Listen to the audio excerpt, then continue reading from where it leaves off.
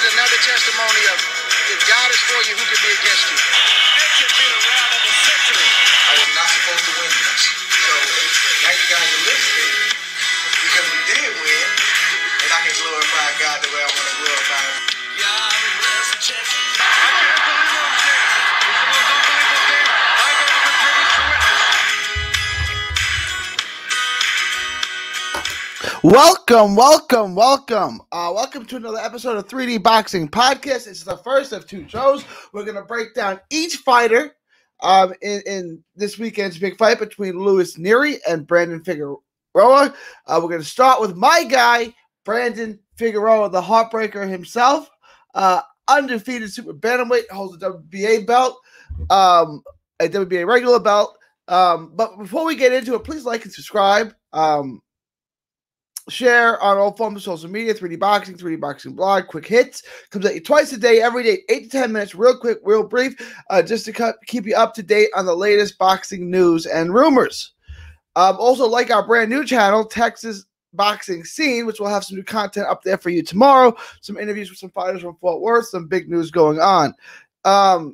Let's get into today's show, though. Brandon Figueroa, the Heartbreaker.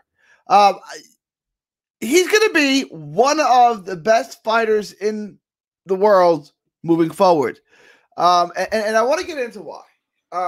Look, I'm picking him to win a decision over Nery.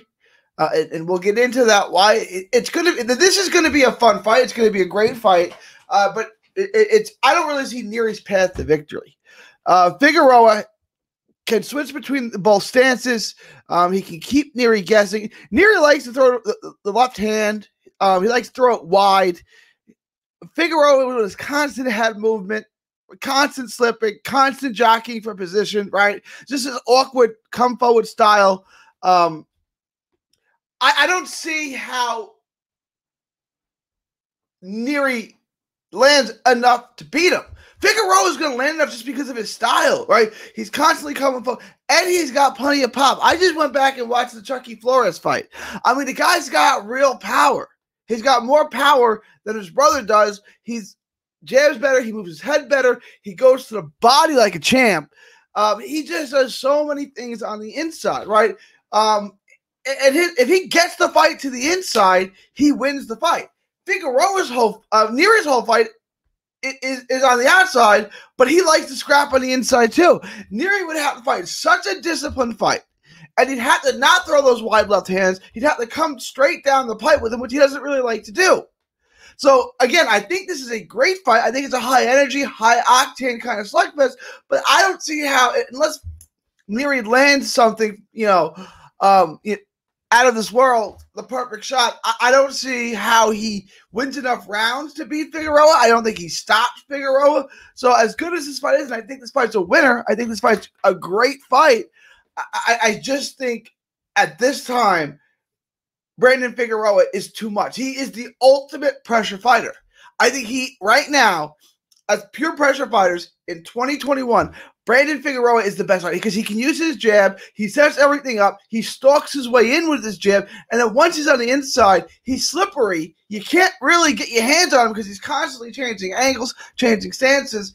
And then he goes to the body with tremendous power. He's a tremendous body puncher. He mixes up his shots upstairs. He goes head, body. And the power is real, right? He's not your typical volume puncher, right? Like Juan Baby Bull Diaz, who just threw a bunch of shots and they didn't really have much sting. He's got real sting. Everything you like about Omar Figueroa, who we loved, before he kind of crashed and burned his career out, Brandon Figueroa does, and does it even better, right? I really think that, 122 right now is loaded. And I don't know how much longer he can make it, but he's going to fight this fight, and should he win, like I'm predicting him to win, he's going to fight Stephen Fulton next to him. That's an incredible fight, and we'll get into that. But let's not jump the shark there. Let's not get ahead of ourselves. Brandon Figueroa, and you can say I'm waving the Texas flag. The kid's from Weslaco. He's from the Valley. He's 24 now. He hasn't even hit his prime yet. He's so good, and he's so much fun to watch. This kid has the potential at 22, 26 to make a lot of money for those weight classes, move up, and really dominate. Because he's about 5'9", 5'10". He should be able to move up. I think he can go all up to lightweight without losing much power. I think his best weight class is probably going to be 26. Because he doesn't have to suck down. He doesn't have to, drain himself to make 26. But he can go up.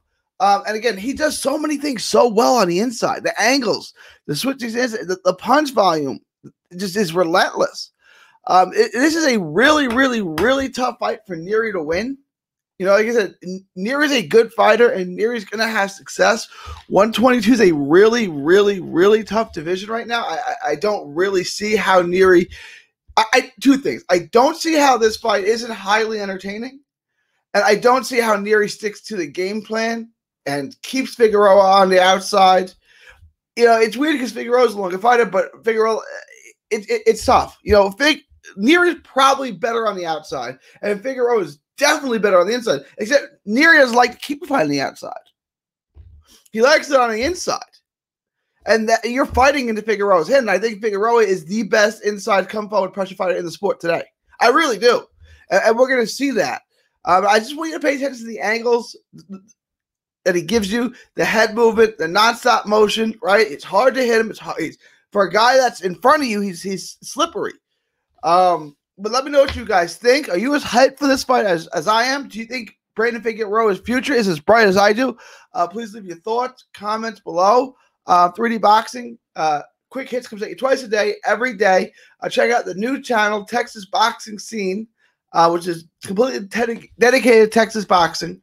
And all the proceeds from that channel go directly to autism research and recovery. So please subscribe to it so we can monetize it as quickly as possible. It is May 14th, 2021. Ivan Calderon is still not in the Boxing Hall of Fame. Let's make that change. Let's get the Iron Boy in.